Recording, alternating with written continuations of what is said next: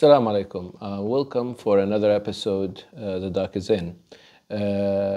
My name is Dr. Mahdi Shkoukani. I am the Department Chair for Otolaryngology, Head and Neck Surgery at Cleveland Clinic, Abu Dhabi. And today we have Dr. Mário Cherubino. He's a consultant in the Department of Plastics at Cleveland Clinic, Abu Dhabi. The topic today is on microvascular reconstruction in head and neck cancer. Head and neck cancer accounts for about 4% of all kinds of cancer. There are more than 500,000 people newly diagnosed yearly in the world with head and neck cancer. The most common is squamous cell carcinoma, but there are many other causes or many other types of head and neck cancer. And usually the management can be surgical, radiation management, or with chemotherapy, or a combination of these. When it comes down to surgical management, we are talking about ablative surgery. Ablative surgery means removing the cancer where it is located in the head and neck. We're talking about mouth, throat, neck, sinuses, nose, and that would leave a defect, and that defect needs to be reconstructed. In the older days, they used to use what we call local flaps or regional flaps, but really the microvascular surgery had revolutionized the management of the reconstruction in the head and neck. So today we have Dr. Mário kindly will tell us and explain first, Dr. Mário, what is microvascular reconstruction in head and neck, or overall, what is microvascular reconstruction? Mahdi, first of all, thank you very much for your question, and it's funny to be again with you, like in the operating room, that I am the one that is coming after your surgery to continue the second part, exactly. And this is how does it work, microvascular surgery. So these surgeries are the one that are taking care to transfer tissue from one part of the body to another one, creating the component of the organs that have been removed by you, in our cases, or by the demolition part. So microvascular means that we have to follow the artery and the vein who are keeping this tissue alive in the donor side, take it off, cut the artery and the vein together with the tissue that we want to transfer to do the reconstruction of the other tissue that is lacking. If it's a tongue, we are talking about something that will be similar to the mucosa, so the skin and the soft cutaneous tissue.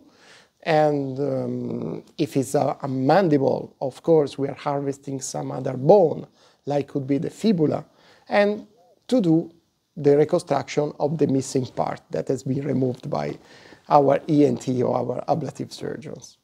Okay, so we'll come back maybe in more, like having more examples and how the function works, but how do you see like the microvascular surgery compared to the older kind of, we use it obviously when we talk about regional, it's not older, but it's not usually now the first line of reconstructing. You know, so why do you think that's the case? So the case is, back in the days when you have the demolition of a partial of the tissue, because unfortunately we have to remove the cancers, and you have the option to let heal by secondary intention, so basically doing nothing and let the wound close, but these are the situations where the tongue, the remaining part of the tongue or the remaining part of the oral cavity will be stocked by the scar tissue, and so these patients will never be able to speak again, to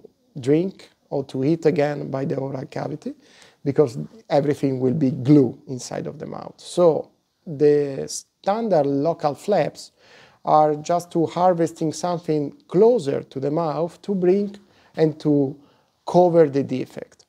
With the microvascular, we have been develop a different situation. Exactly what does it mean? That we are able to fill the defect with the tissue that is more similar to the one that has been removed, with the same pliability, to reducing the scar inside of the mouth, to reducing all the possible complications, like the fistula formation and every other problems, and give a tissue that it looks like the one that was missing. And this is exactly the same way how the reconstructive surgery works, replacing the like with like tissue. So if it's the mucosa is missing, we put the skin that it's really similar to the mucosa. If it's the bone missing, we put the bone. And we harvest from other part of the body, even far away, but they have the same characteristic and the same quality of the tissue that is missing. Can you give the audience like what examples of, I know you can use the medical term for what you use, but but it's good just to give them idea. Like you mentioned the tongue, where would you get it? Like an ELT, or would you do like a forearm? If we are talking about glossectomy, so it means that removing of the entire tongue, we can harvest the anterolateral part of the thigh, that is the quality of the skin and the quality of the soft tissue. Because I'm talking about the skin, but in reality we are harvesting several different tissue to do the reconstruction of the tongue. Because we are talking about the epidermis, the dermis, the subcutaneous fat, the fascia, muscle, and sometimes if we need, we always harvest a portion of the muscle, that in this case it's the vasa lateralis. And all of these tissue are staying alive because there is one vessel that is keeping them with the blood flow. And these vessels is the descending branch of the circumflex lateral of the femoral artery. And once that we reach this artery and the vein were together, we cut them, we transfer them in the neck, together with the tissue that we want to transfer, and we recreate a three-dimensional reconstruction of the tongue, of the missing part of the tongue. In this way, the portion that has been removed will be completely reconstructed, and we do the microanastomosis on the microscope. So this small artery and this small vein are being reattached and keep them alive.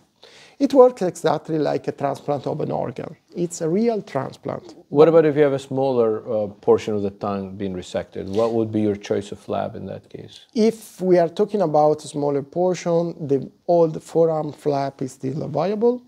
However, we do in a perforator way, so it means that we spare the artery and we harvest all these small vessels that can be transplanted instead of sacrifice one important artery, like the arterial artery for the hand. So these are the evolution of the last decades.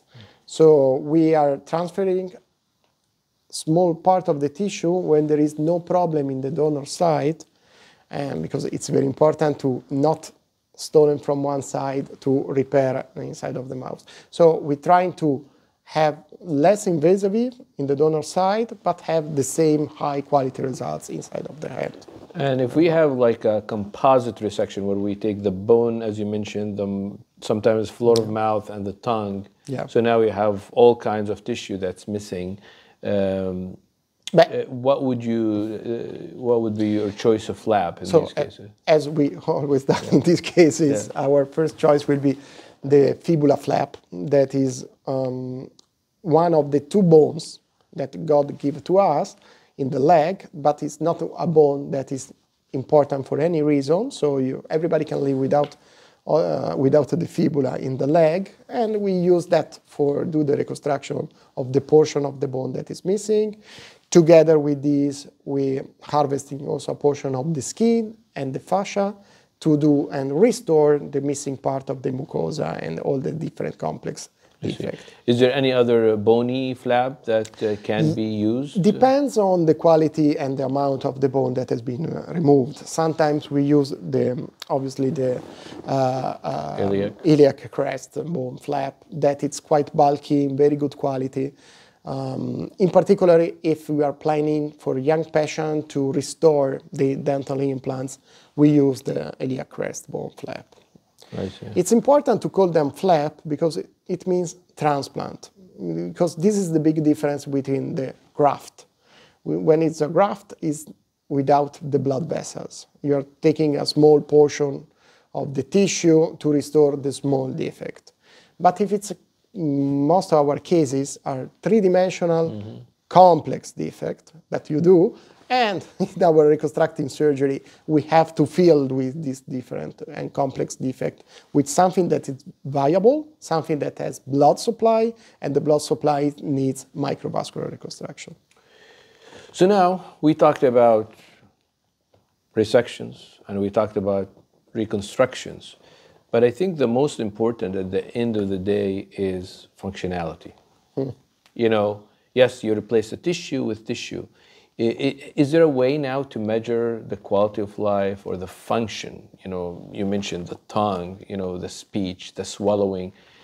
What are we doing with that? Like in the medical field, in the literature now, what are people doing with that? That's a good question, because as Lord Kelvin say in 700, if you don't measure it, you don't know if it works. And yeah, so the speech therapist and our system here in Cleveland Clinic, all the teams, because these complex situations are very complex tumors. It's never one-man show, but it's a team dedicated that is giving you the best results.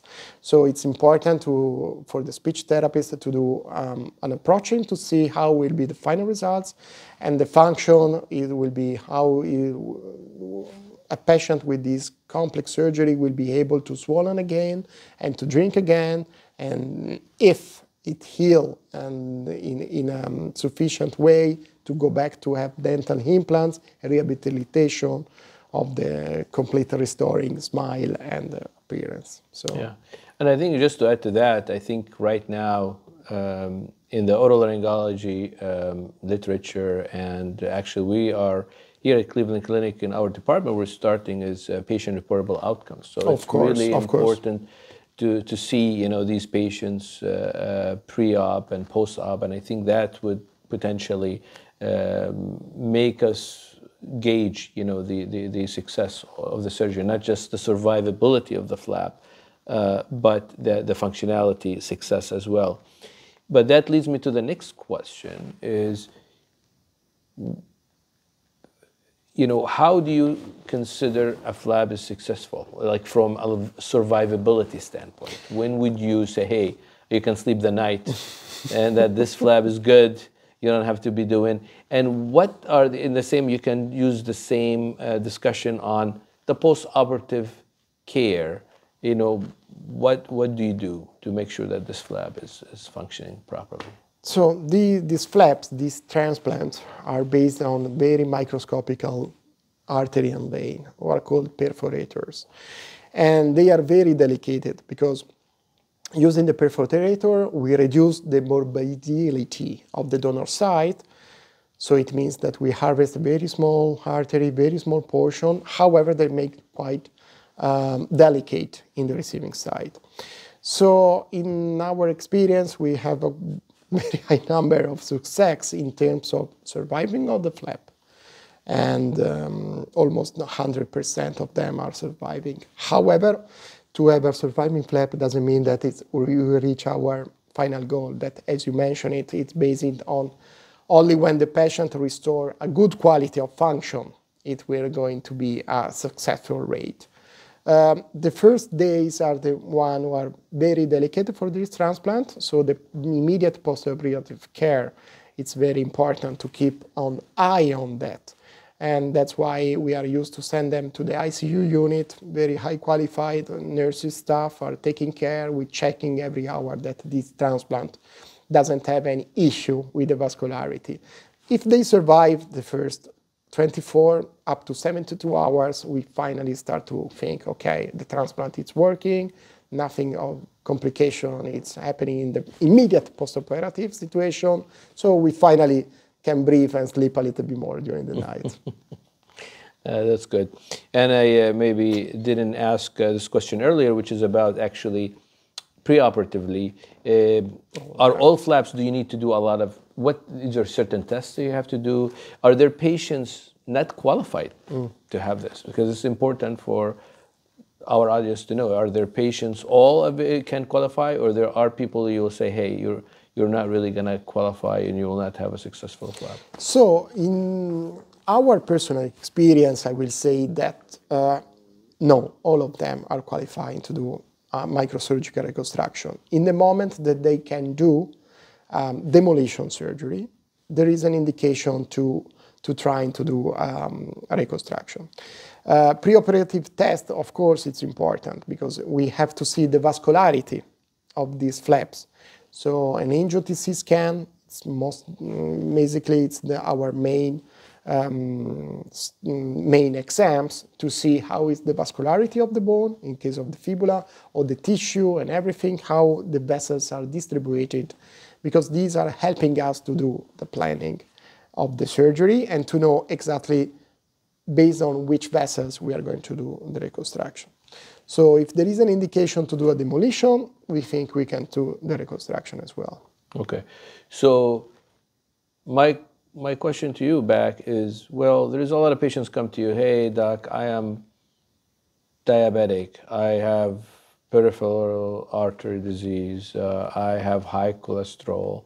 I mean, are these patients still can undergo this reconstruction, no problem? No problem. Of course, they have problems because diabetes, muscular, smoke, it's definitely something that increases the risk of these different situations. So these are patients who have higher complication rate. And the complication rate can go from losing of the transplant, losing of the flap, down to delay of healing. A lot of things can happen because, as you know, it's really complex surgeries. However, there are not total contraindication to do the microsurgical reconstruction. Maybe we are not going to choose a very thin, delicate flap. Maybe we are not doing a perforated flap. Maybe we go for a more traditional radial forearm flap where the blood vessels are bigger and safer. But still, there is an indication to do. Yeah. Well, let me ask you the last question. Where do you see, is there any innovation coming up in the field of microvascular reconstruction that I think will make the surgery more successful, potentially even the success rate will be better quality of patients post-operatively? So, yes, I mean, it's a field with an incredible innovation in the last 10, 15 years.